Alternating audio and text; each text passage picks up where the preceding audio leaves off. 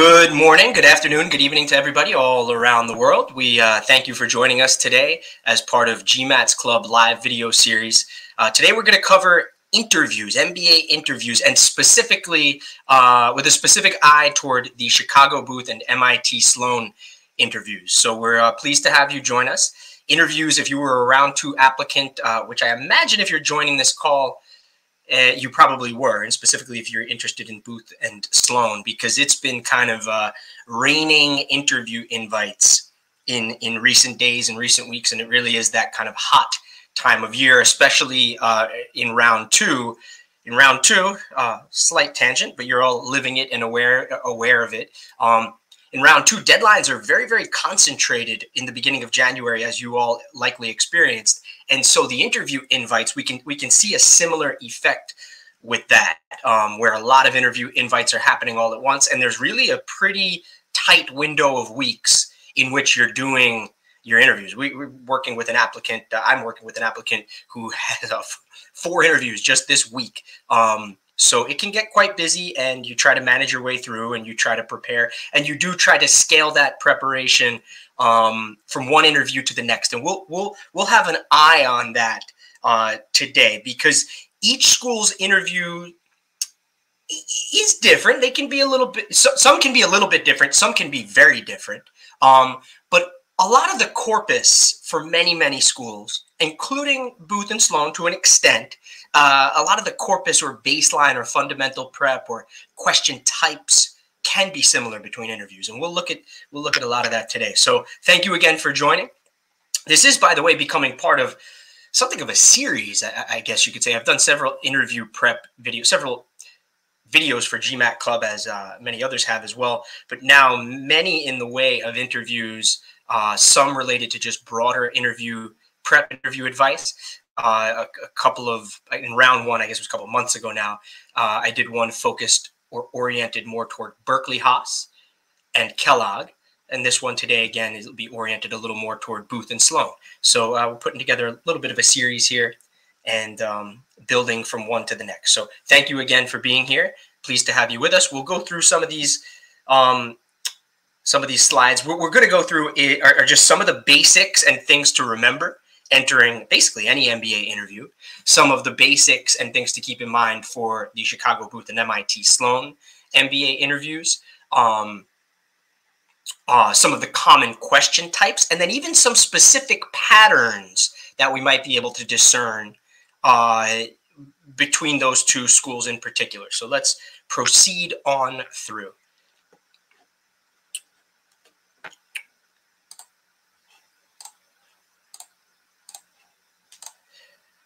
Avanti Prep, just as a quick note, does offer an interview prep service. Our standard interview prep service is actually 3 hours in duration, which is very, very thorough and comprehensive, not only in its duration, but also in its, in the actual experience itself. You can read about that and how thorough and detailed and comprehensive it is in many of the testimonials and our reviews on GMAT Club. And we absolutely invite you to do that. What that 3 hours includes is an extended mock interview in the style of the school for which we're preparing together, for which you're preparing. I say extended because, as we'll see in a moment, a lot of times in your real MBA interview, the actual period during which the interviewer is asking you questions as the interviewee, it might be like 30 minutes, 35 minutes, some cases even slightly less. We'll do an extended version of that. We want to cover more. We want to practice more. We usually spend, a good part of the first hour, almost the whole first hour, on an extended mock interview. In a sense, it's like double the amount of questions or double the amount of time you might experience in the real interview. So it would include an extended mock interview in the style of the school for which you're preparing. That, again, is very important. And we're going to go through some of those school-specific themes and observations today for Booth and Sloan. And then we do a question-by-question coaching feedback and strategy session. What worked well? What didn't work well? Is that the right story for a behavioral question? How do you structure anything and everything? How do you structure your responses? Which strengths should you choose? 2 of them sounded good, 1 didn't. Why MBA? Why? All these questions we're about to go through today, you'll get a flavor for that. Because it's 3 hours, we usually divide it between back-to-back days, 90 minutes, or something like that. And the one additional note is, if you are, I know this could get a little bit tricky because we're already kind of on February 16th. But we do ask people to try, if you're scheduling an interview, get invited to interview at Sloan, let's say, or wherever, and you are scheduling your interview and you would like to work together on interview prep, we ask that you do try to budget enough time. Like, don't schedule your interview for, get invited to interview on like a Wednesday today, and you schedule your interview for this Monday. Well, that leaves us a couple of business days there to schedule your interview prep, and they've likely already been booked. So we would suggest scheduling a little further out. Like, LBS comes to mind as a school where I think you have until like March 13th or so, or first couple of weeks of March to do your interview. You don't need to push to the last day, but just give enough time if you want to work together so that we could schedule our sessions, and you can incorporate the feedback from our sessions before your real thing. We will add a coupon code to the website, so you could save 5% with coupon code right there. And our interview prep pricing is actually discounted relative to our pre-discounted relative to our standard hourly services pricing, and then you get this discount on top of that. So we invite you, certainly, avantiprep.com to sign up for interview prep. So some of the basics: Chicago Booth and MIT Sloan. I think for the most part, both of these schools, especially Booth, fit the kind of traditional MBA interview bill. Sloan maybe a little different. I mean, they used to cast themselves as something called a BEI, behavioral event-based interview. It still has a behavioral orientation, but not exclusively so. And again, we'll get into the details of this. And by the way, Booth has behavioral questions too, and so do many, many other schools. It's just maybe a little bit of a subtlety in terms of the ratio. Sloan, half your questions might be behavioral, and Booth, like a third of them might be behavioral. But they both, for the most part, will fit common patterns of MBA interviews. Maybe people could quibble with the semantics on that, but you'll see what I mean when we go into the details here. Some of the basics to keep in mind: both schools interview by invitation only. That, again, is most common. People joining this call have probably lived this and know this well, so I'm preaching to the choir here. There are other schools out there, of course, like Kellogg, which tries to interview pretty much everybody. And at schools where an applicant can initiate an interview, or you can interview during an open period, like at Duke Fuqua, or you could apply early and guarantee yourself an interview. Tuck had that if you applied by September 1st, or Darden comes to mind as well. But here, kind of the classic: you apply and then you're invited to interview. We'll talk, by the way, about how that, how does the interview fit into this whole paradigm? Like, you already applied and now you're invited to interview. What's the evaluation look like and feel like? We'll talk about that on the next slide. Booth, here's a little bit of a difference. Booth uses student or alumni interviewers. The students are, I believe they call them admissions fellows at Booth, who are trained to interview and do other things related to admissions. So student or the alumni interviewers are trained as well in some capacity. Booth student or alumni interviewers, MIT Sloan admissions committee interviewers. So you actually will have a person from the AdCom conducting your interview. Understandably, I guess you could say, might feel a little more intimidating, but don't worry about that. It's all normal and everybody's doing it. So, but that is one difference. Another difference a little bit is the timing of these interviews. Booth people will typically estimate about 45 minutes to an hour. MIT Sloan called it 30 to 45. These are subtleties for the most part. I think the observation here, and one to keep in mind, by the way, for other interviews as well, I think a lot of times if you, like with an AdCom interview, 30 to 45 minutes, especially MIT Sloan, they kind of try to keep it in a time box.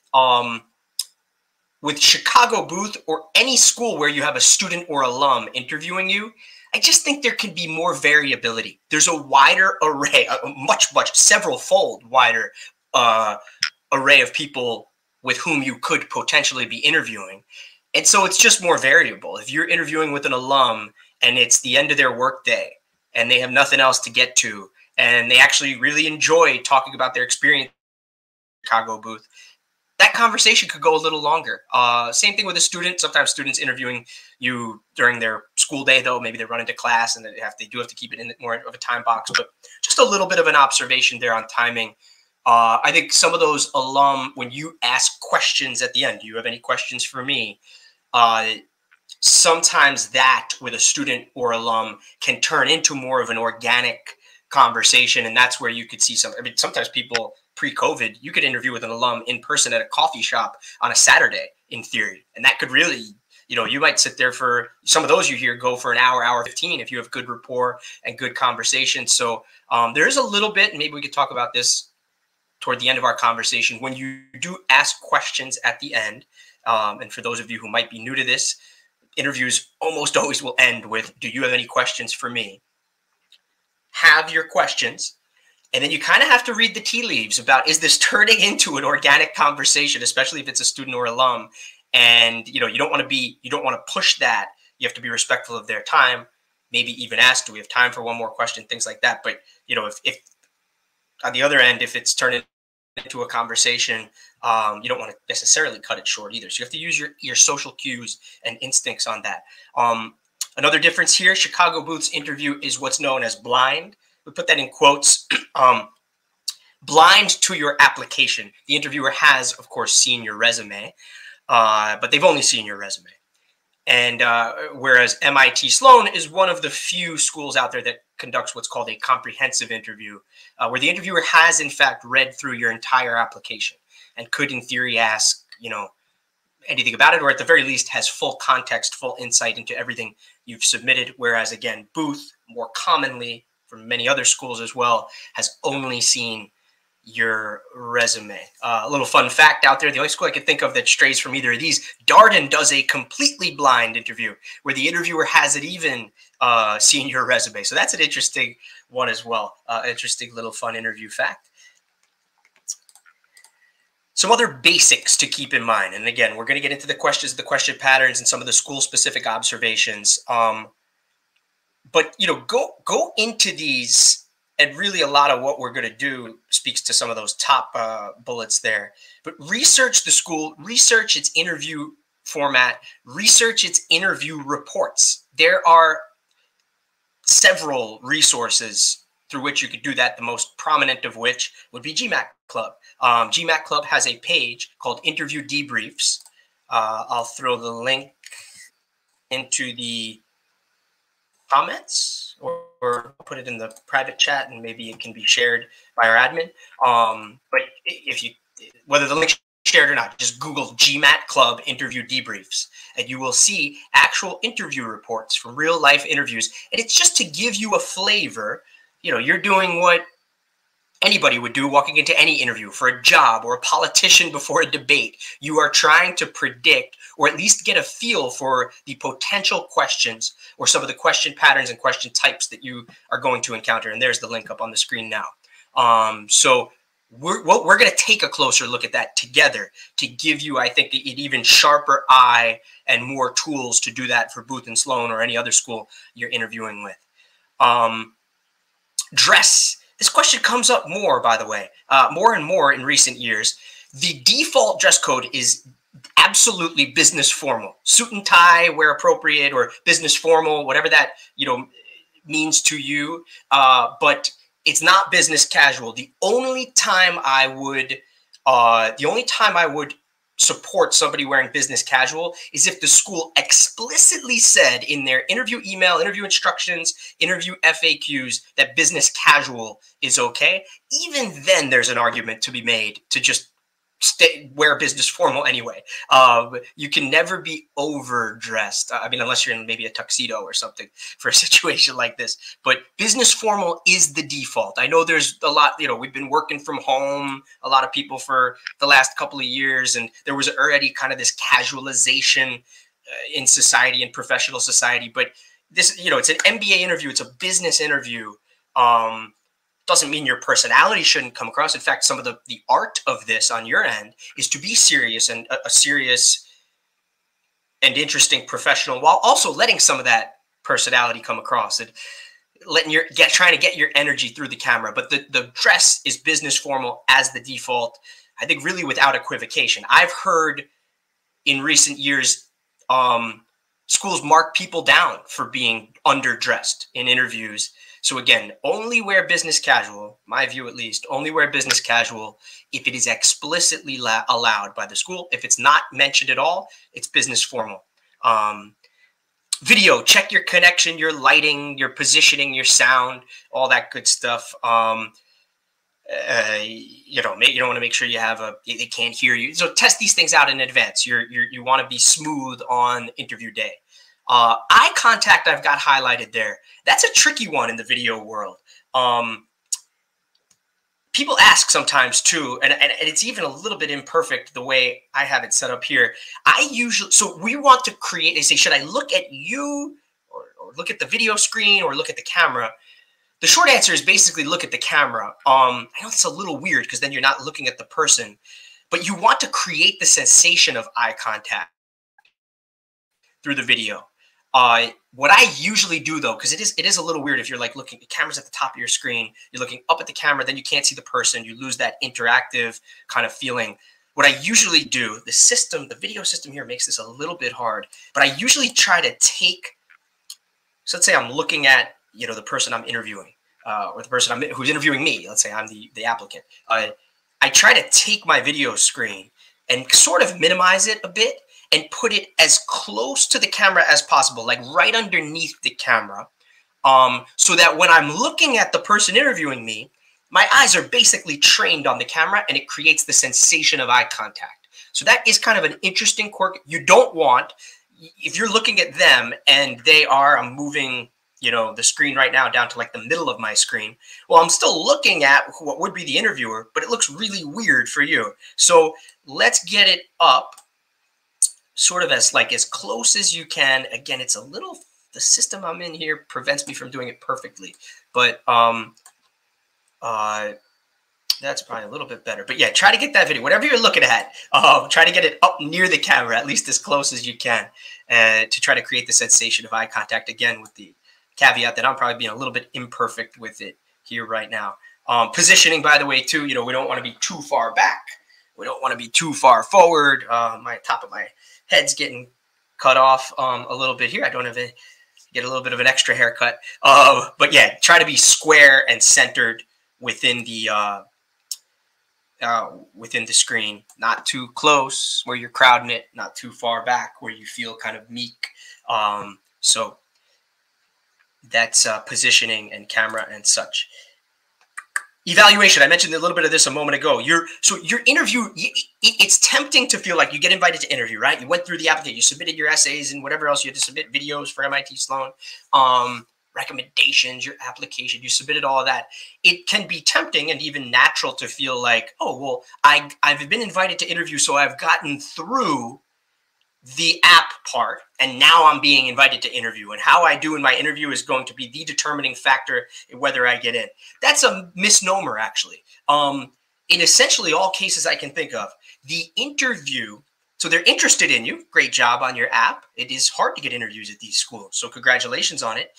The interview now is an extra data point. And actually, with both of these schools, there's a couple of extra data points because Booth, in addition to the interview, has you submit a 60-second video due in about 6 days. And MIT Sloan, in addition to the interview, has you submit two 250-word essays, one of which includes a data visualization.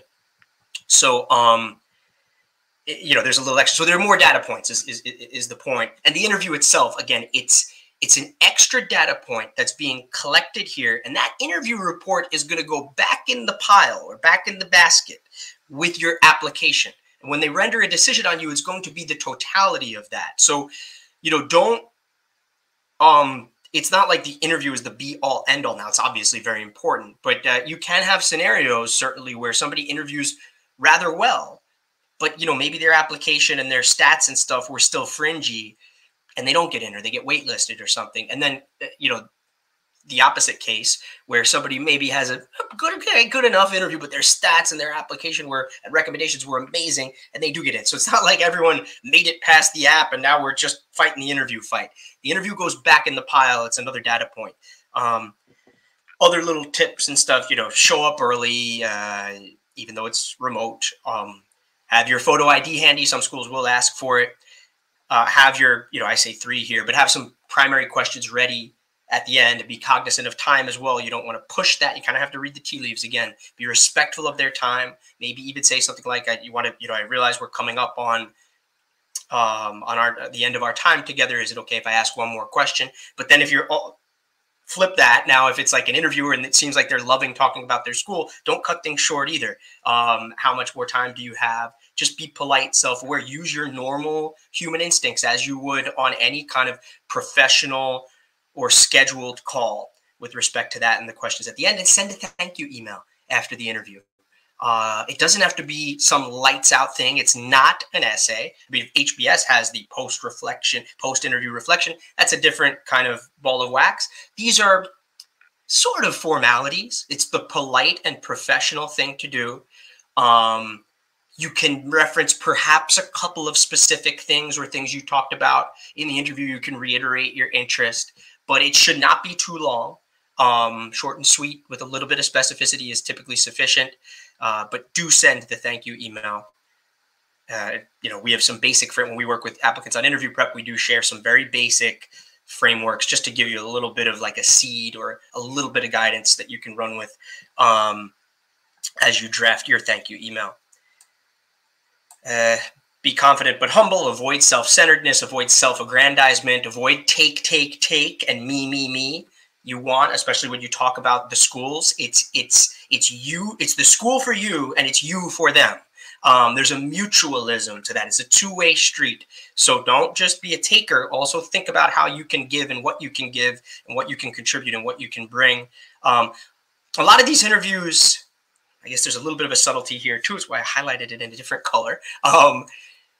Booth at a lot of schools, you will hear the interview referred to as conversational. I think that's a little bit of a misnomer too, to be honest. What people mean when they say conversational is the interviewer is not there to like trick you or intimidate you. So there is they want you to be comfortable and share the best you, share your stories and share your interest in the school and share how you can contribute. They're not there to scare you or intimidate you. What we don't want to interpret conversational to mean, though, is that it's like a two-way conversation between friends. Like you would in a social event where you ask some questions and they ask some questions and it's kind of a 50-50. In this situation, and in pretty much all MBA interviews, there'll be some pleasantries exchanged in the beginning. Hi, how are you? Where are you? How's it going? The weather. A few minutes of that. Pleasantries exchanged in the beginning, and then you're into the session. And they are the one asking you the questions. They're driving the bus, and you'll have time at the end to ask them questions. The MIT Sloan interview, because it's adcoms who are interviewing you, you hear anecdotally some people say, they were very, my interviewer was very stoic, didn't respond much facially or verbally to my responses. So you hear a little bit more of that. Maybe it's a little less, quote unquote, conversational in tone. Don't be intimidated by that. Don't let it put you off. It's just part of, that's just can be a stylistic thing. It can be specific to a certain interviewer. Second bullet at the top, by the way. Inhale the propaganda of the school. This is a tongue-in-cheek phrase that I use. Going into these interviews, get to know these schools, the ins, the outs, the values, the resources. Just immerse yourself in the days leading up to the interview with what that school stands for. Obviously, you need to weave some of these things into your why Sloan or why Booth response, but you also just, there's something kind of implicit or organic about that as well. You just want to live it and breathe it. And if you're watching the videos and reading the blog posts and talking to people, from the school, maybe some of whom you talked to when you were applying, that's just a fantastic way to feel the school. Yeah, you got to have them on the tip of your tongue, but there's a certain feel quality to that. So immerse yourself in it heading in. Common MBA interview question types. These are my own these are my own classifications, but I think it does lay the foundation or framework for us to categorize or think about or organize your preparation for any MBA interview. And again, we're going to look at these both at a kind of general level as well as some of the specific patterns we might observe or you might observe for Booth and Sloan. Again, these are my own classifications. It's not like schools out there call them this. And it's a way where if you are about to start your preparation or you're in the midst of your preparation for MBA interviews, Booth, Sloan, or otherwise, you could look at interview reports and categorize the questions in these buckets. And there's, in some cases, kind of a certain patterns within each bucket, or certain ways, like with behavioral questions, a certain structure that you'd likely want to kind of adopt for any such behavioral question. Behavioral questions, by the way, means tell me about a time when. It's an example-driven question. Both of these schools have behavioral questions in their interviews. Again, MIT Sloan, at least reputationally, might lean a little more into them, but Booth asks them too. So it's and Sloan asks other questions that are not just behavioral questions. So really, for both schools and many schools, behavioral questions are part of the game. So core questions, self-awareness questions, behavioral questions, and then other miscellaneous or closing questions. It's not like a total catch-all, but it will give you some structure where if you read through interview reports, you can almost build out a document that clusters the questions you see into these different buckets, and you might even be able to observe, relative frequencies. How often does a certain school ask that question, or seem to ask that question, or a certain type of behavioral question?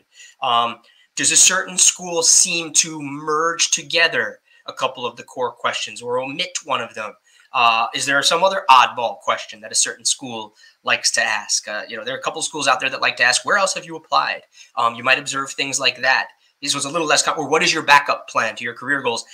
Neither of those are very common here. They could be asked. Anything could.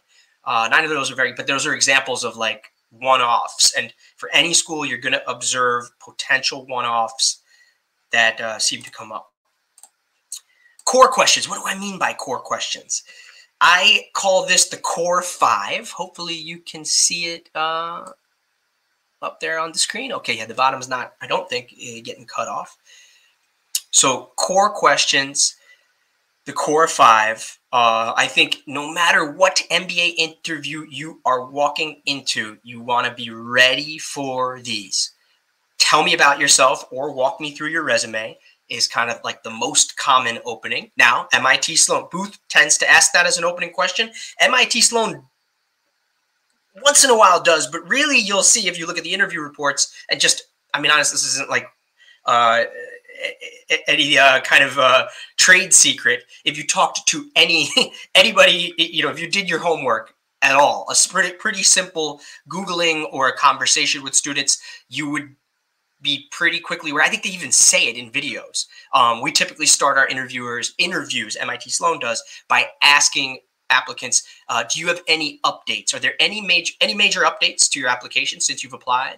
Or has anything, any recent news in your life? Some sort of update question to start things off. So already there we see, we should lay down or be ready for these core 5 for any school. But there, as we overlay school-specific interview preparation, we see already with this first question a little bit of a different trend for a certain school that we're covering today, MIT Sloan. But core 5 more generally, and for Booth, tell me about yourself or walk me through your resume. I personally approach those the same. They're semantically a little bit different. I approach the response the same. Walk me through your resume does not literally mean walk me through every single line or bullet or like thing on your resume.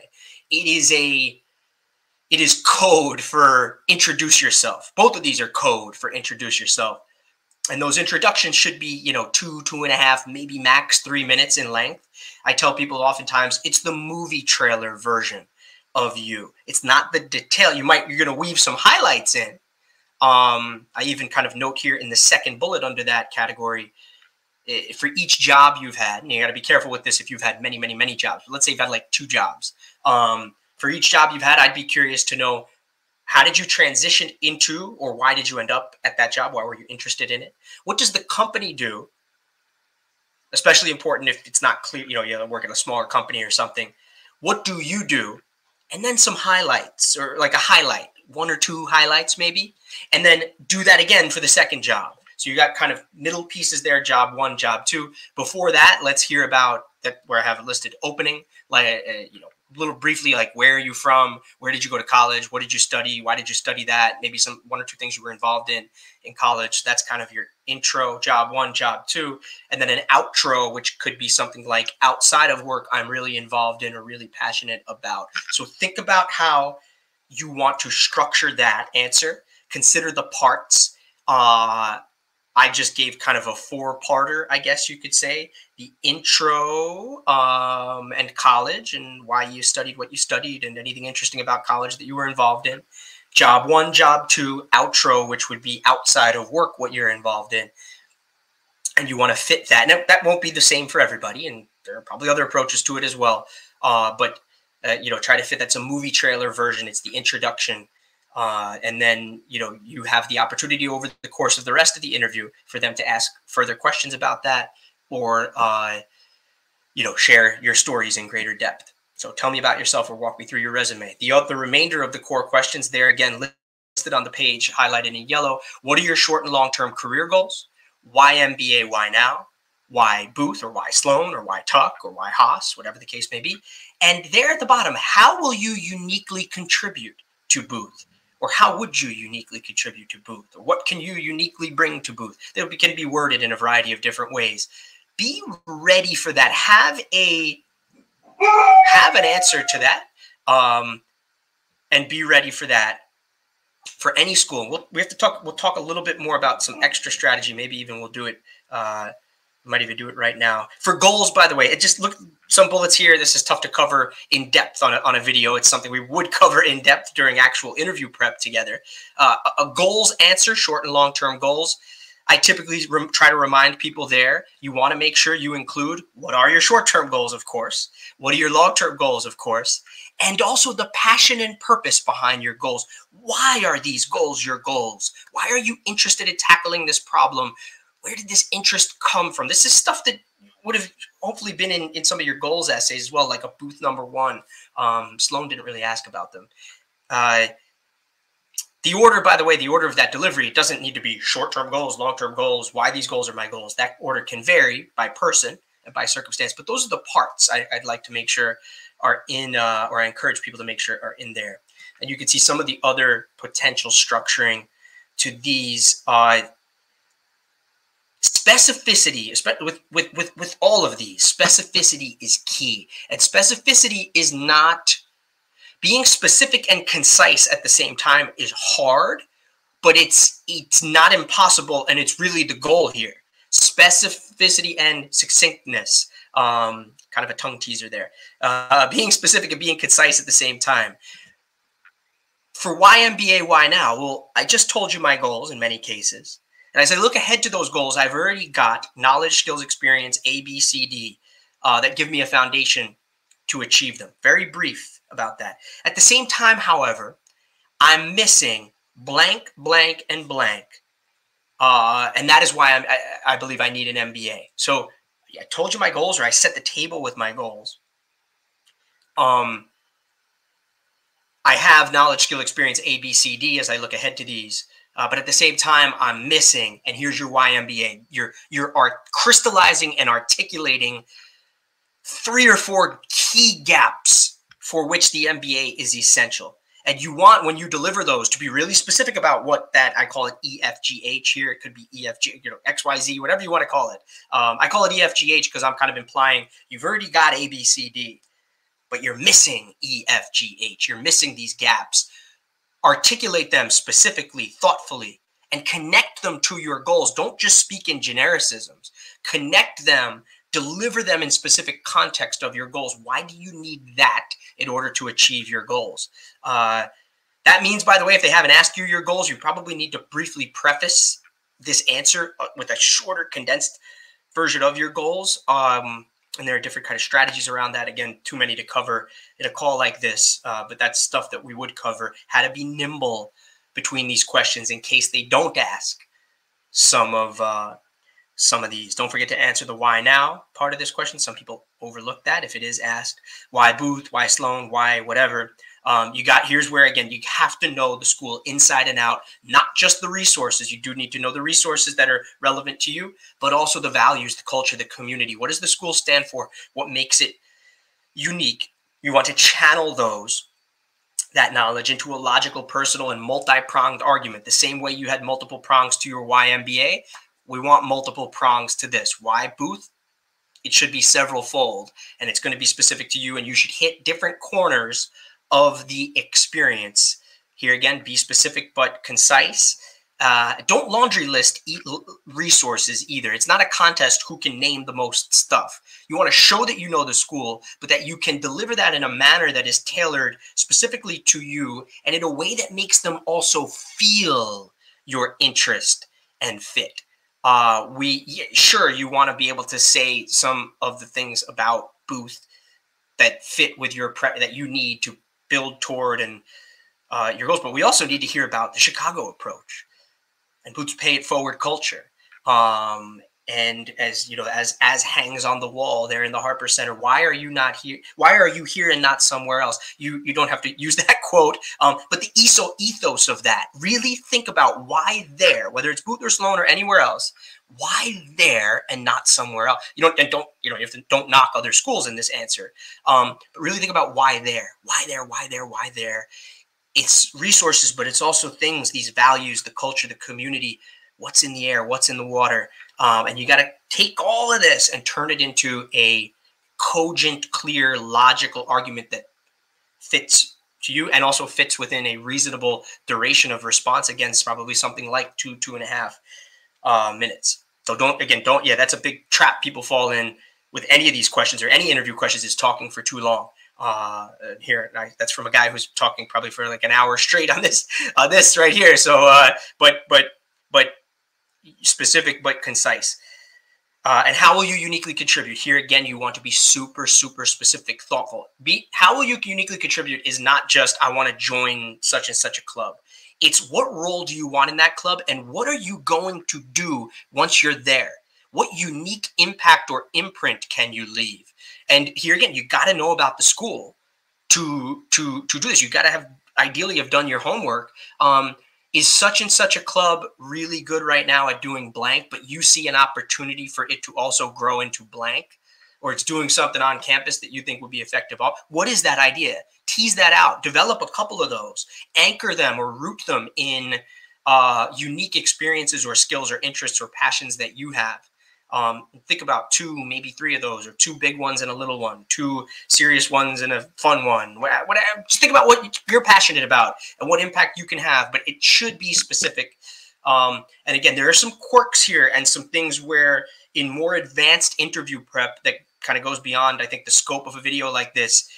Not every school is going to ask all of these questions, and not every school is going to ask them in this particular order.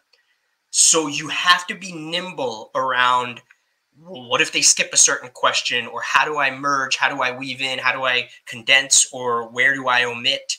If they don't ask the contributions question, is there but I have a really good answer to it, and I think it's going to be a big value add. Should I bake that into, where can I deploy that? Should I bake my contributions into my why Booth answer from the beginning? Some people do. So there are options like this, but from a preparation you need to kind of think through, and we would need to talk through in a personalized interview prep session. But for purposes of this, just have these 5 core questions in mind walking into any MBA interview.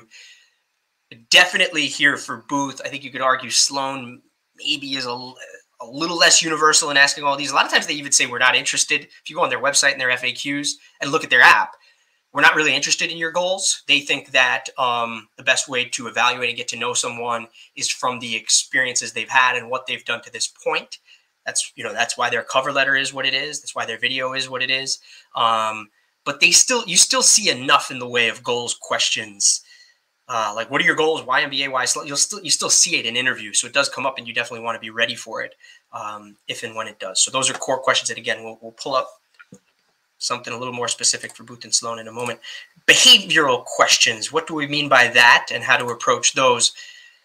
Tell me about a time. So again, behavioral questions, kind of a funny word. One that I think when I was an MBA applicant back in the day, I kind of heard that word. I was like, what does that even mean? It just means it's an example-driven question. How did you behave in a certain scenario? And oftentimes the most common framing or verbalization of that is, tell me about a time when. share an example of, probably mostly, tell me about a time when. You'll sometimes even see people in interview reports or in MBA forums abbreviate it TMAT. Tell me about a time. So it is a common enough phrase, and that's kind of the indicator, or anything related to an example. Tell me about a time when you challenged the status quo. Tell me about a time you worked with a diverse group. Tell me about a time you led a team. Now, here's where we will see some real kind of dig deep patterns. If you hang on just a few more minutes, we'll pull up the even more specific Booth and Sloan material or pattern observation. Here, folks, I suggest build a mental bench of examples. Let's actually hit the pause button on this, and we'll pull up the questions and some of the questions and some of the themes, and then I'll talk to you about some of these frameworks and such. But yeah, we'll talk about building a mental bench of examples, how to diversify and choose those examples, and then some of the frameworking that you can think about that will help inform your delivery of those examples. It's up there on the screen now, but we'll get into it verbally in just a moment. By self-awareness questions, that should say number 3. There's kind of a default handful. I've got the 5, what I view as kind of like the 5 main, what I call, again, my own kind of nomenclature for this, self-awareness questions for MBA interviews. What is your leadership style? What role do you typically play in a team?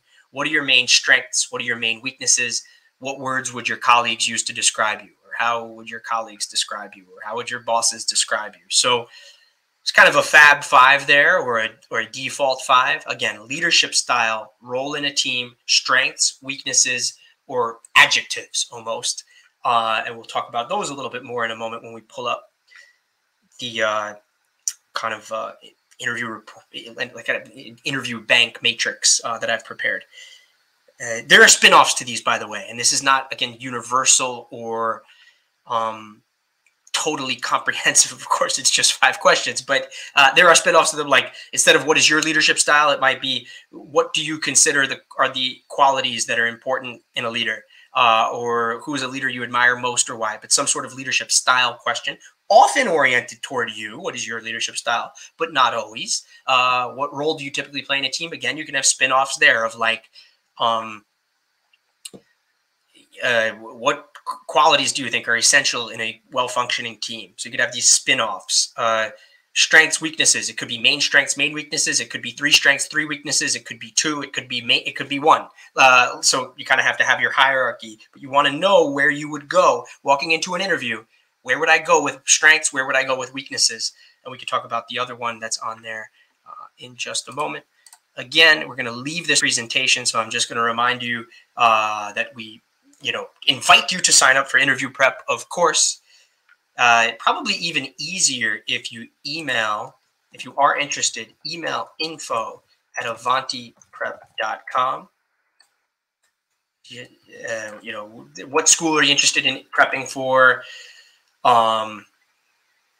What's the date of your interview? That sort of thing. You can email info@avantiprep.com, or you can sign up directly on the website. And again, we'll put that up with the coupon code today. So I'm going to switch screens over to some specific questions. If you bear with me for just a moment here.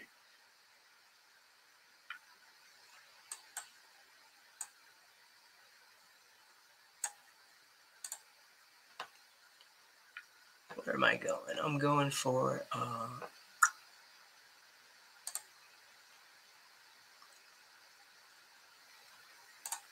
let's see. I think we got the right one. It might need to be approved. There we go. Okay, so the first thing I just pulled up here, and I think we'll be able to toggle. Yes, we can. Just a quick look. This is the link that I shared before to GMAT Club's interview debriefs. This, I think, is one of the more effective ones you'll find. The link, again, is there up on the screen. Make sure, by the way, there's this drop down here in the top right. Make sure you filter for the school that you're interested in looking for, and make sure that that's what comes up. It actually, don't think it filtered there. Let's reload the page. and now pull for Booth. Okay, you'll see the dates of these interviews and question reports and sometimes some statistics and the person's result and that kind of thing. So it is a nice raw resource. Some schools will have more and more recent interview reports than others, but if you're kind of starting somewhere from a preparation or familiarity perspective, there's a question pattern building kind of perspective. There's a good starting point. Do the same for Sloan or any school you're interviewing with, and there are other resources out there as well. And again, these aren't trade secrets. These are things that are readily and publicly available, commonly discussed in webinars, school videos, maybe not with the extreme level of granularity that I think an applicant should undertake during their prep, but they're still going to give you, there's interview tips, conversations with current students. This stuff is all kind of commonly discussed. What we're really doing here is putting a framework around it to aid in your prep. And that's what we're going to take a look at here as I share my screen. Once again, it's kind of funny sharing your screen like this, right?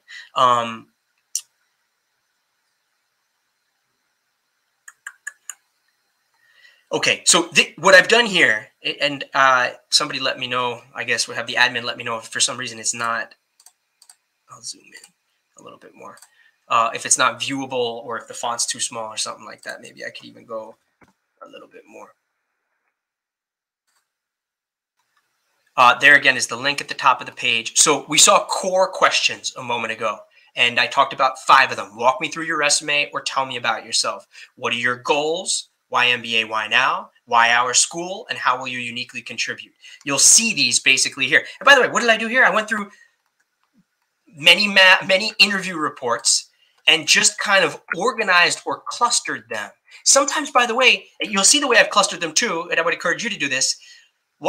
You're going to see the same question asked slightly different ways. Walk me through your resume or tell me about yourself or introduce yourself. It's the same question. It's the common kind of opening question that you will see for many schools, including Booth. You'll see there highlighted in red, by the way, Sloan's version. Any updates since you've applied? Has anything changed since you've applied? You'll see these patterns again as you look through interview reports and watch videos, consume publicly available information. Other observations on here, something I did not cover during the core questions, because I think those core 5 are the anchors. But now as you go through interview reports, you're going to see other patterns. And here I've highlighted what I call resume or experience probing. You're going to see in interview reports that schools commonly ask, both Booth and Sloan included, maybe Sloan a tiny bit more, meaning Sloan might ask you 2 of these questions and Booth might only ask you 1. Some sort of follow-up. You introduce yourself, maybe early on, maybe later in the interview. There's going to be some sort of probing or clarifying kind of questions. Tell me more about your current role. What do you do in a typical day? Sloan, and you'll see some of, again, the specific patterns here or school-specific observation. What do you like about your current job or industry? What's your favorite part of your current job? How has your organization performed in the last year? These are fairly common and straightforward probes, but again, and the potential universe of questions about your experiences. The Booth interviewer has your resume. They could theoretically ask you about anything on it, any bullet on it. The old adage is to be able to speak to or respond to anything that's on your resume. Sloan, they've seen your whole app. So you should be able to speak to, respond to, and theoretically be prepared to answer anything. Now, there's not much prep you can do for that. You're not going to sit there and go line by line and say, well, how would I answer a specific interview question about this? That would be there would be big time diminishing returns, be an inefficient use of your preparation time to do that. But you should read through your application one more time, just so it's fresh and you remember what was in there. Watch your video that you submitted one more time so it's fresh and you're in there. Read over your resume so it's fresh and you know what's in there. And have a sense of the potential clustering or patterns of questions. Here again, we see some observations from Sloan specifically, but really for both of these schools, a little like some sort of clarifier about your current role or what you do at your company or what you do on a day-to-day basis. Sloan, maybe even an extra lean toward organizational performance or what you like about your current job or industry, your favorite part of your current job. There's kind of that favorite or like, dislike orientation. So those are, again, some lenses through which you can think, or again, in that pattern identification, from a pattern identification standpoint or a question frequency standpoint, you might see some of this. Goals we talked about. Why MBA? Why now? We talked about. Again, you're going to see different kind of semantically worded versions. Instead of why MBA, they might say why. What do you want to learn from the MBA, and why is now the right time? Well, they just asked why MBA? Why now? Why Booth or why Sloan? I've got a couple of other questions under here. Sub questions. What is your view on the Chicago approach? What courses do you want to take? What clubs do you want to join? You'll see those occasionally show up in interview reports.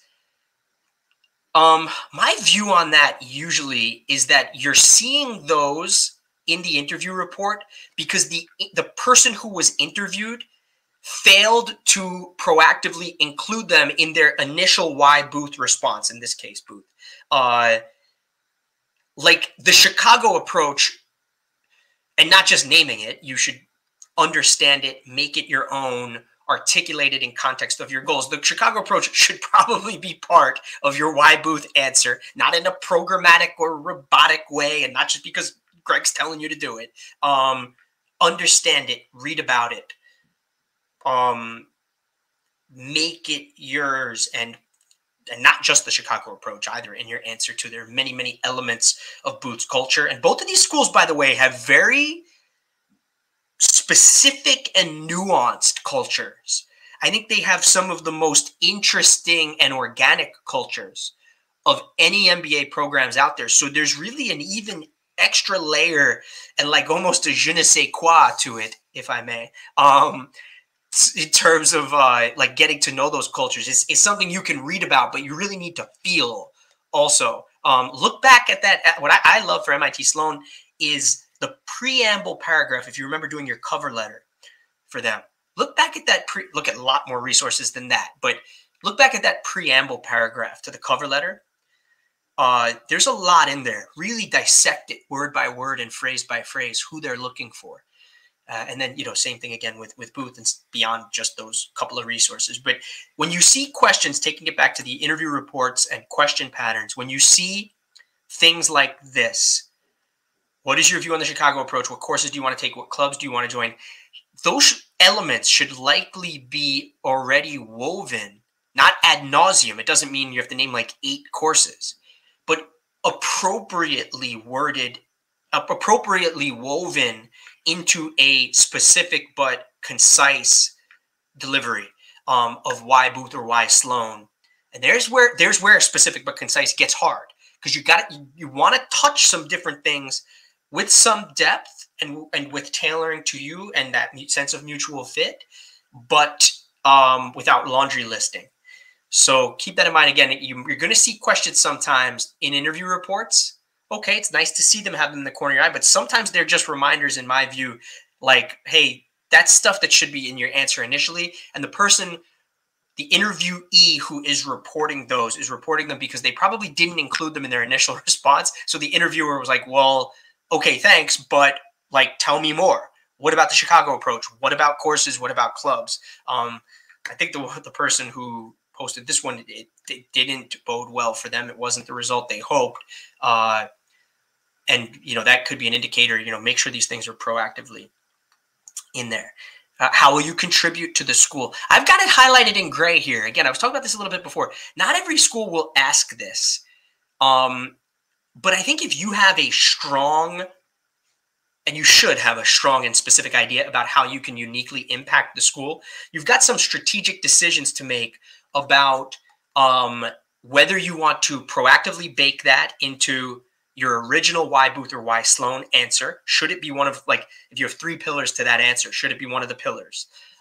There's an argument for that, and some people like that. Other people say, I got enough to cover with why Booth. I'm going to have my kind of like 3 pillars of why Booth, and then I'm going to actively transition, or toward the end of my why Booth response, I'm going to take a brief pause and say, and I'm also happy to share how I believe I can uniquely contribute to Booth in the spirit of its pay it forward culture, and then go into your contributions, kind of use it's like you had your pillars for why Booth, and now I'm pivoting it into my contributions. Other people will hold it, see if they get the question, and then maybe if we look at the end here, some schools some schools toward the very end will ask, is there anything else you would like to know before we wrap up? Now, that's not a guarantee you get that question either, but you could use it there if you failed to use it elsewhere. But if you have good contribution, I don't think, if you're going to talk school specifics, you want to include somewhere in the interview. You don't want to walk out of the interview without saying how you will also give to the school. Otherwise, it's going to sound like you're just taking. So that's something to really flag. You don't always get the exact question. So maybe then you're saying, okay, well, I should put this in my why Booth or why Sloan response. How do you make it fit? How do you make it work in terms of duration of response and not overwhelm them and not drag the answer on and on forever? That's, again, more advanced than personal stuff. You'll see, again, some of these one-offs like Booth. I think once in a while you'll see, what do you think will be the most challenging part of your time at Booth? It's, it's something that comes up. It could come up for Sloan too. You never know. But I think I've seen it corner my eye a little bit more for Booth. You see it for some other schools as well. If I could use a metaphor, it's from a preparation standpoint. I think of it as kind of like a page 2 question, meaning your page 1 questions are the ones that you feel like show up a lot. Page 2 questions, I want to be ready for them and have thought a little bit about it, at least, if it comes, but it doesn't seem to come quite as much. Page 2, kind of from a preparation standpoint. Self-awareness questions, we looked at the 5 most common: leadership style, role you play in a team, strengths, weaknesses, and what words would people use to describe you. This is a section that Sloan does not operate heavily in. I would say that Sloan is primarily in the behavioral questions and the core, or some version of the core. Booth, you do see these a bit more. I would say for Booth, the ones in blue I have here feel a little more common to me. I mean, this is totally like back of the nothing that my observation of patterns is based on nothing that you can't do yourself. So if you poured yourself into reading interview reports, reading school resources, watching school videos, you're going to come up with your own observations on these as well from a preparation standpoint. I see a little bit, I think a leadership question during a Booth interview feels pretty common.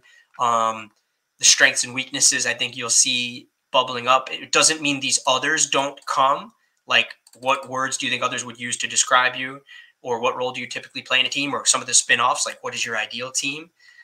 But Sloan seems to operate a little bit less in this space. I have seen for Sloan something like, what is your communication style? A little bit different. That's not quite leadership style, of course. That's communication style. But those are some of the school-specific patterns. And again, some of the spin-off versions that you might want to think about. Behavioral. This is where it gets even more fun. Schools, I think just in general, again, nothing like, there are no like trade secrets here. If you just asked somebody or went on a, MBA interview discussion board, there are things like for behavioral questions, types of tell me about a time questions, there's a pretty standard slate out there that you could probably just think of on your own.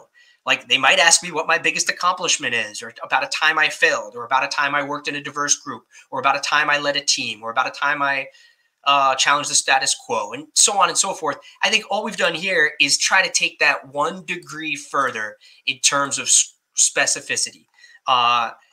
And you can basically do exactly what I've done here through all, again, these school resources and publicly available resources and alumni that you speak with or students that you speak with. I think it would be weird to ask them, like, what questions get asked there? Okay, you don't do that. But you can gain a fairly specific sense of what schools might be interested in. Some of them even in certain cases have tips like on their website. You should think about working in teams. You should think about experiences you've had leading teams. You should think about experiences you've had working in diverse teams. You'll be able to pick up on these patterns. Here, I've just clustered some of those patterns that I've observed along the way and in the last couple of rounds and that sort of thing. Biggest accomplishment. So you'll see, again, I've got kind of in bold the theme or the behavioral topic, and then some of the different ways it might be asked. And there are nuances to that. So biggest accomplishment, I think both of these schools you do see both of them ask a biggest accomplishment. What is your biggest accomplishment? Where do you think you've generated the most impact? Sloan sometimes puts like a little bit of a recent framing around that, a recent accomplishment. What's your biggest accomplishment in the last 12 months? So just be ready for some of those nuances. You'll see other patterns around changing your perspective. That's something you see, I think Booth have more of an orientation for. You should know that already going in. Booth, you're going to have to, if you've been invited to interview, one of your video choice options, the 60-second video that you submit along, like before you do the interview or concurrently, I guess, depending on the date of your interview, is about changing your perspective. Tell me about a time you changed. You've already seen this from Booth, and maybe you even answered it already for Booth. And here now you could be asked it in an interview. Bringing people together or managing diverse points of view, working in a team with different points of view, working in diverse teams, persuading others, motivating others. Tell me about a time you failed. That's something going into any MBA interview. Really, a lot of these themes are overcoming a challenge or facing a challenge and succeeding, resolving conflict or working with a difficult colleague, giving help. Tell me about a time you helped someone. Tell me about a time you mentored someone, asking for help. Maybe a little bit more of a Booth bubble. Not super common in my view, but I've seen it. Tell me about a time you realized you needed help. Tell me about a time you were overwhelmed. What did you do? How did you handle it? And then again, there's this whole other suite of potential behavioral questions. You can, by the way, drive yourself nuts, and I would caution against that. You're going to see one-off behavioral questions of all stripes. You might see, tell me about a time you helped drive a project to success. Tell me about a time you said no to an opportunity. There's so many different behavioral questions that you could be asked. There are diminishing returns from a preparation standpoint to try to think of responses in advance for every single possible one you might get. I think the more important thing is to kind of have a feel for what the major or most common ones are. Maybe at a school, you'll see some little tiny leans for a certain school. Ooh, that they really seem to ask that one a lot. And have, again, you might have that kind of mental page 1, page 2. The main, 6 or 8 behavioral type questions that you think a certain school asks, maybe some backups. But by the way, the examples that you have in your head for those first 6 or 8, they probably, if you have that mental bench of examples ready, you're probably good. You're probably good for any behavioral questions they could throw at you. And by the way, you can always, you've lived your life. You can always, think of an example right there on the spot as well. Other miscellaneous or closing kind of questions. It doesn't mean they necessarily come at the end. It's just kind of a miscellaneous category. Sloan, you'll have done a data viz and a 250-word essay about it. I think it's fairly common for them to ask about that, a question about that in your interview. You've just done it. Should be fresh. What do you do outside of work is a fairly common, you might have covered it a little bit in your opener. Tell me about yourself, but maybe a deeper dive about it. Or what do you do for fun? Or how do you give back to the community? Or maybe they key in on a certain community thing you've worked on or extracurricular on your resume. A little less common for these schools, but, probably some things you want to, well, at least this one. Where else are you applying? Maybe kind of a page 2, or at least look at the tea leaves, school specific. Some schools you will see ask this quite often.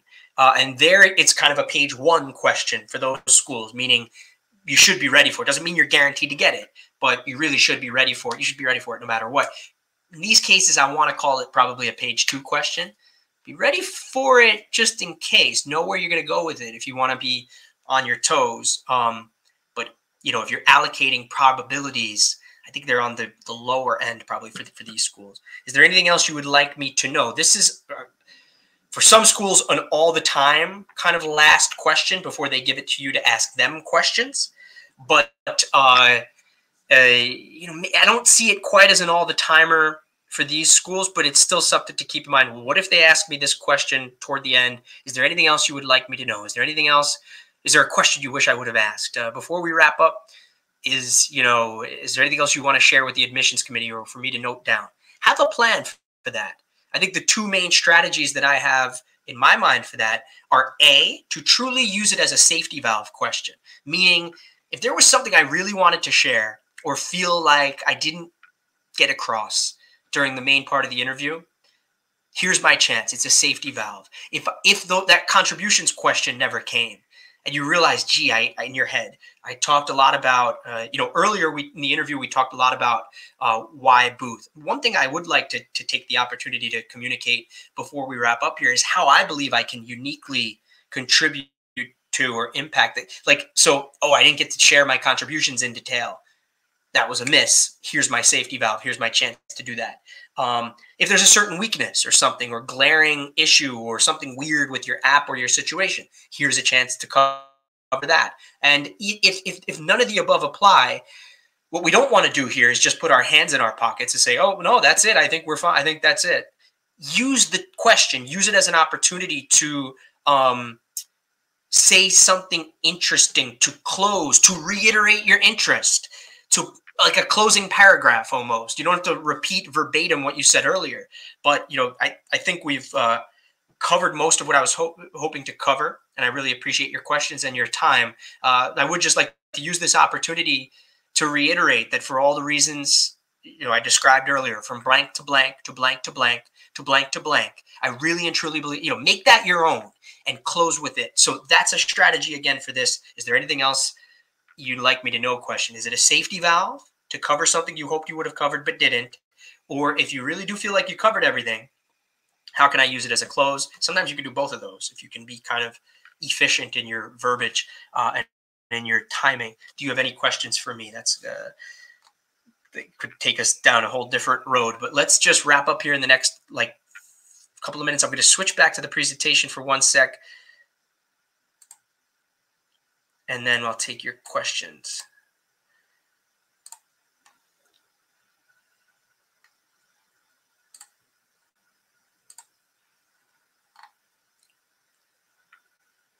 All right, thank you for bearing with me here. There we go. We're going to go to the behavioral questions again because I didn't cover this as much as I intended.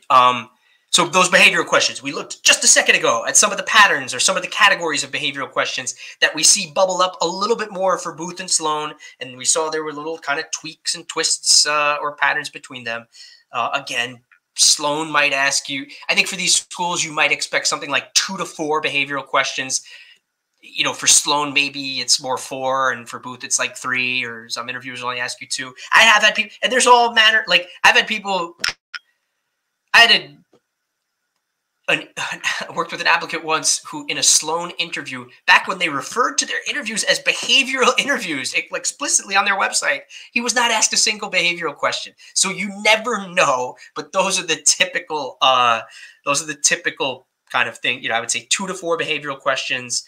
Maybe Sloan leans a little more toward the 4, and Booth is like 2 or 3, but be ready for them. We looked at some of the common themes, how to approach from a preparation standpoint, build a mental bench of examples. I've used that phrase a few times now. Build a mental bench of examples, meaning have a shelf in your head of the strongest stories, and obviously relevant to the question stories, that you're ready to pull off that shelf and use or deploy verbally in the interview. Obviously, again, it shouldn't be a random shelf. They should be interesting stories and good stories and ones that fit the question. But build that mental bench of examples. It's a little maybe pen and paper, old school of me, but sometimes I say to people, it's probably the way I would still do it.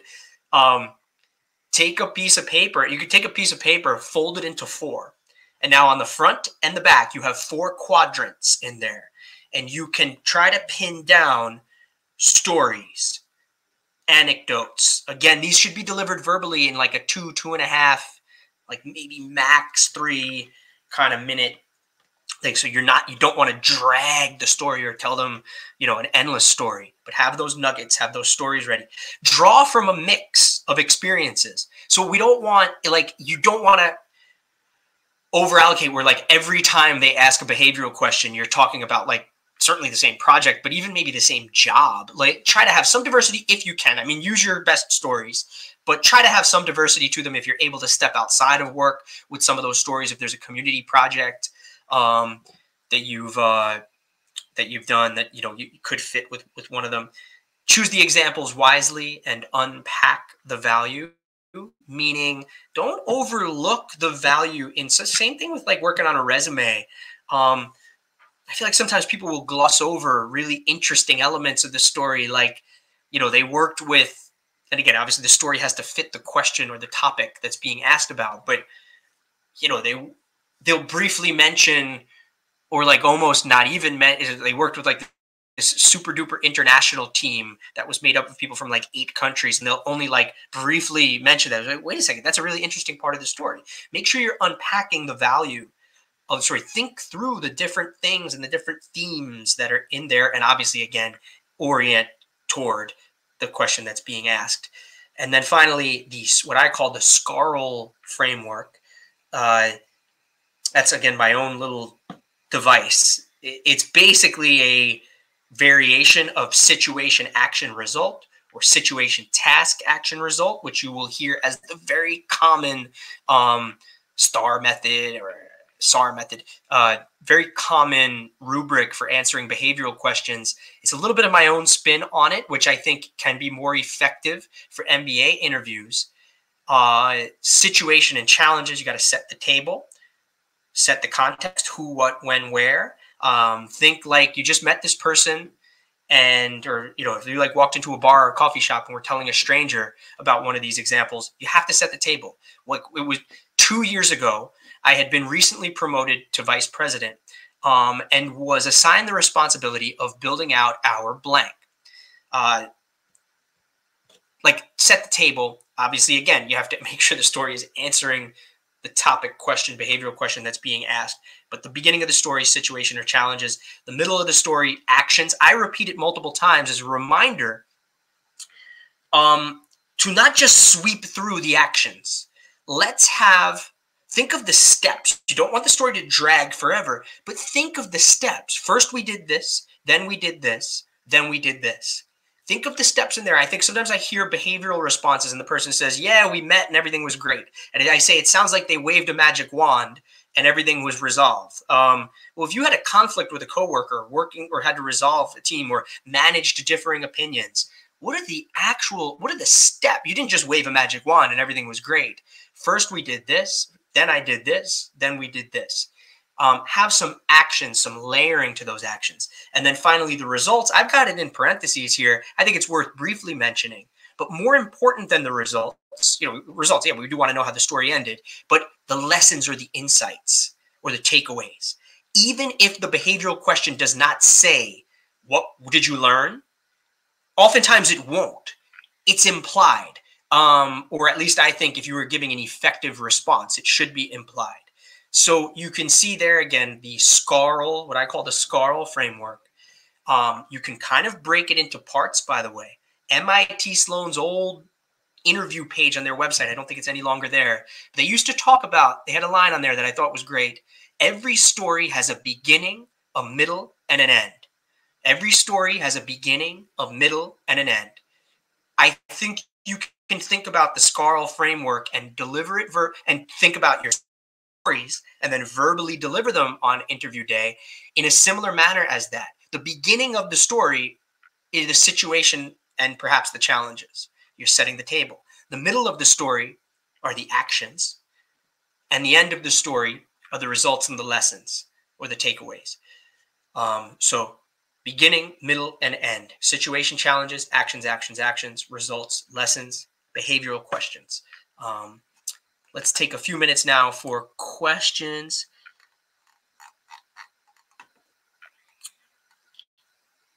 Will this be posted on YouTube? Yes, I believe it will. The GMAT Club will.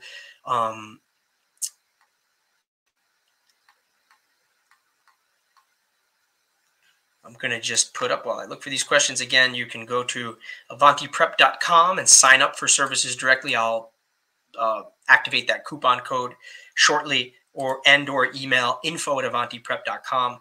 If you'd like to work together in interview prep, you could let me know for which school and what the dates of the interview are. We could figure out what works.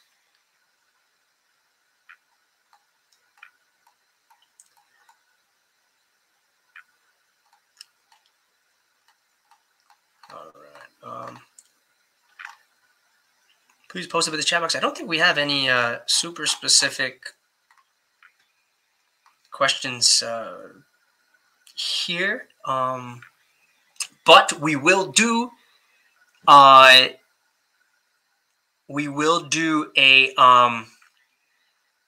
in other formats. I believe I will potentially be doing some live or open Q&As, interview info or tips for pre-MBA interview questions at Sloan. I think it's just it's a whole nother ball of wax. With that, I think it kind of goes. We could go into the booth video. We could go into the I think it's going to sound so generic. Like, be thoughtful about what you pick. Be specific about the takeaways, and I believe there are actually two different ways you can answer that. There's like two sub questions within it. I would be specific in your takeaways. I would sometimes think outside the box too, like, yes, this is what the data viz is telling me, but maybe what's it not telling me, or what else would be interesting to know? Why, again, is it important to you? That's, part of, I think, some of the verbiage of the question. So it's super generic. It's hard to kind of deliver, I think, a nuanced response to that in such a tight time. How to feel when the interviewer asks specifically about a certain topic several times. That question, I think it's uncommon. I think that's fairly uncommon if the interviewer asking about a certain topic several times. I don't really see that happen. I mean, if somebody, I guess there could be a case where if I asked why booth and I didn't feel like I got enough of an answer, I might then say, well, but tell me more. Like, is there anything about booth culture? Is there anything about the Chicago approach? Is there anything about courses or clubs or conferences or extracurriculars? That would be because somebody's original answer was insufficient, and I'm giving them kind of an at-bat. I think the interviewer would still probably judge negatively if your original answer didn't include those things. But I don't think you're really going to get hammered on the same theme every time. Some of the behavioral questions, sometimes the themes overlap, and they can feel kind of adjacent or similar. And by the way, the mental bench of examples that you come up with from a preparation standpoint, each example you have on your bench or in your head, it doesn't have to be engineered toward only one possible behavioral question. Sometimes the story can, a leadership story can also be your overcame a challenge story, or your question the status quo story, if that was part of what you led. A motivation story could also be a persuasion story. A difficult colleague story could also be a resolved conflict story. Your mental bench of examples should have some nimbleness or flexibility to it. Some of the topics can overlap, but I think it would be rare for them to, ask about the same thing several times. We keep getting a couple of questions here about, booth videos or these things that are adjacent to the interview. Booth videos, data, we do work with applicants through our hourly services platform on those things as well. So if people are interested in advice or, more specific advice on those, we do provide services related to them that are adjacent to our interview prep service. So the interview prep would cover the interview and the interview preparation. But if you'd also then like guidance, feedback, etc., on my booth video, 60-second video that I need to submit by Feb 22, and or the extra essay, the data viz for MIT Sloan, we do offer that through our hourly services platform We could probably even discount that a bit if somebody were also working with us on interview prep. So we hope that helps. Thank you for joining today. Another in our interview series, this time covering Booth and Sloan. We wish you the best of luck. And please do reach out, info@avantiprep.com, or by visiting our website and signing up for interview prep directly, avantiprep.com. If you are interested in working together on interview prep, we basically take take what we did here today and obviously make it super. We do a mock interview in the style of the school and then go through it all and question by question feedback, strategy, workshopping, 5% discount. And again, I think the reviews that are out there, the testimonials that are out there will speak to the thoroughness, the level of specificity, and the positive impact that has on people's preparation and real thoughtfulness, dot connecting for the interview itself. So thank you again for joining. We wish you the very best of luck. Please feel free to reach out if we can aid in interview prep or anything else along the way. Hope you have a great day.